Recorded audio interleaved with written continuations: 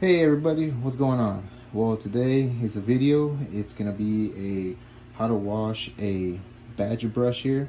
This here is a simple badger brush, silver tip badger here, and I got this at West Coast Shaving here. So basically, all we're gonna do is just show you how to wash a badger brush. This is a silver tip badger here, and so let me just show you here. So first thing you want to do is just turn on your hot water first.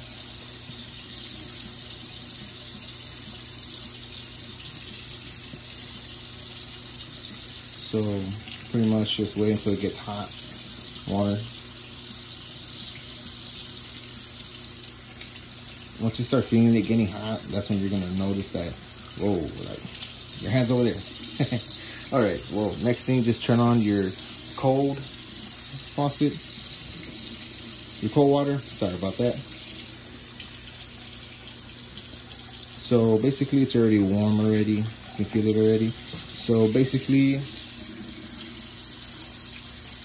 next thing you need is a conditioner and shampoo. So here is a 2-in-1, of course, by Head and Shoulders. You can use this. There's other products out there you can use, but basically that is real economical. Safety is just something like this, and your badger brush. So first thing is this. First you want to put this to the side and start watering your badger brush.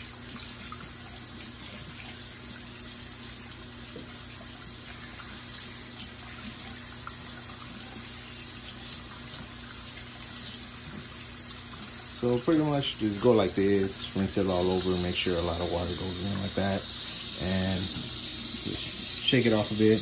Then get some of your shampoo, conditioner, or your 2-in-1 conditioner like this, Head and Shoulders. I find this the most easiest way to clean it. So yeah, you doing this here, you're actually just cleaning and washing a badger hairbrush. So just like us, we have to wash it. Well, same as this here. Every once in a while we have to maintain our badger brush here, and so it's an effort to keep it long lasting. And believe me, this has been with me for already a year already, and hardly any hair has fallen off, shedding a bit. Like this here is shedding right now. I don't know if you can see that right there. So basically, just keep doing what you're doing, and more likely you're gonna see a difference here. Rinse off and hear excess about it.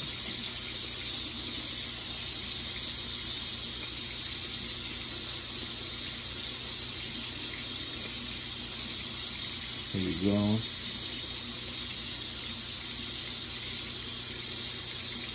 There we go.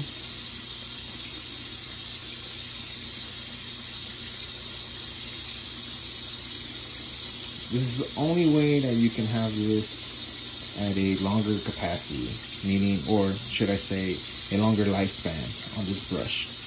So just keep doing this, like only like twice a year or something like that. And so out of this new year of 2013, this is the first cleaning I have done here. So you can see that foam right there. That's all. So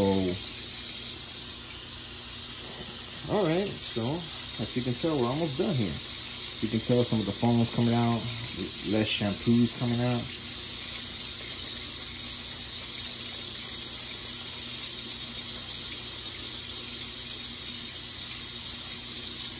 There you go. All right, now what I'm gonna do is I'm gonna take this off here, and I'll just rinse the left that's in the brush.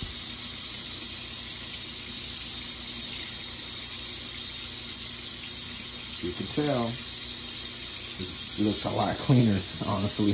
It's a lot cleaner.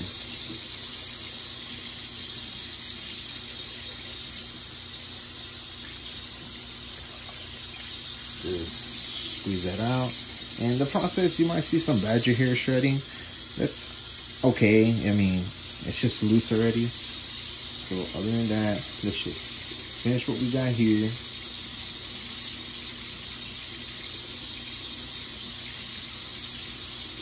And that is it. Let's just rinse this here.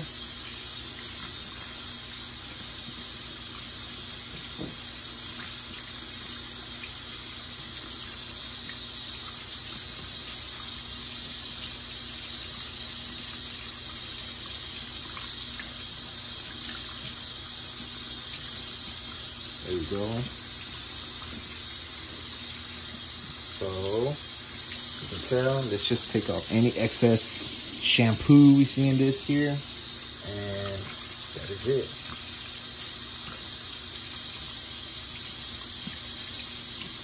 That's all we do here.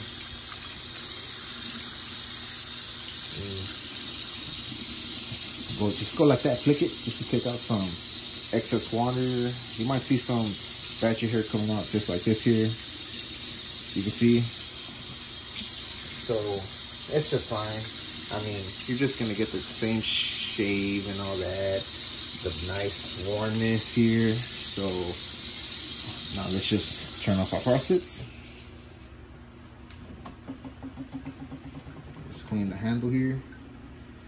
Clean the knot here, the silver tip badger hair.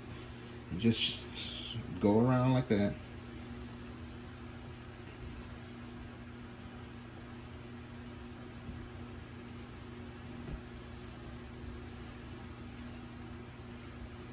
Just go like that.